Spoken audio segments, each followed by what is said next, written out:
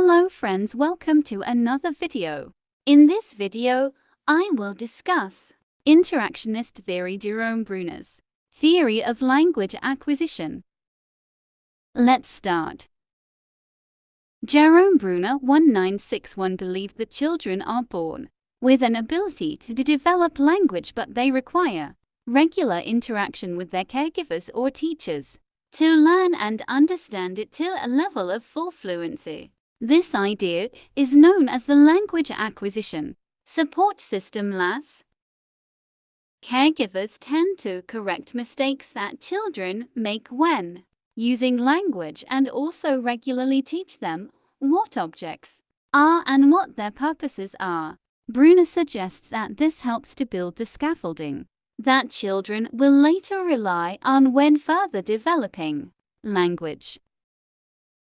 A caregiver may also use child-directed speech (CDS), altering their own use of language to make it easier for a child to conceptualize language independently. What is CDS and how does it aid language acquisition?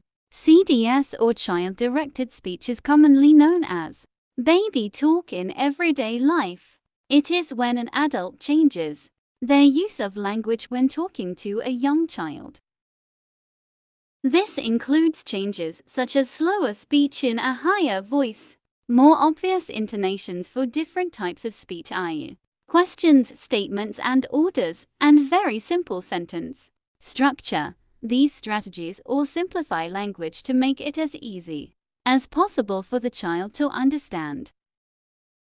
Bruner believed that CDS was adapted to make language more simple, accessible, and easy to understand.